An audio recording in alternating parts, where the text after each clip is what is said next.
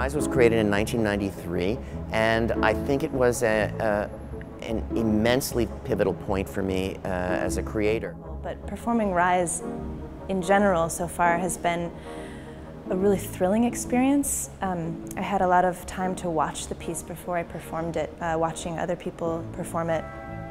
And it always just seemed like a party. And I think that comes from a lot of the inspirations that Doug used in creating the piece, some of the 60s and 50s and 40s dance styles. Rise is quite an exciting experience. I would relate it to being on a roller coaster. And you never quite know what the next whip and turn, where it will take you. And with Rise, I felt as if the entire universe split open, and I was able to create a work that felt as if it spilled out across the stage in unpredictable ways.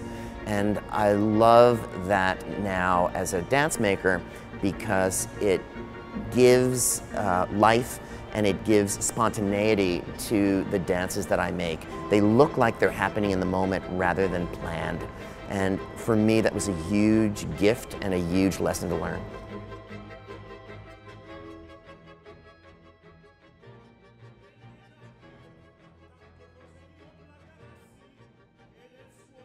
It's always a great opportunity to take a look at how my dances have been made.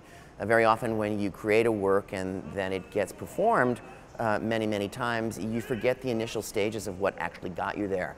So having the opportunity to tear a dance apart and then put it back together again always reminds me of the integrity of how the piece was created and how we then are constantly tweaking the piece to move it forward.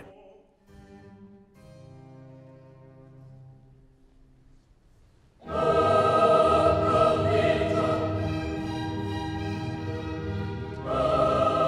think that the work that I do is twofold. It's about engaging a physicality, and it's also about the humanity of who we are.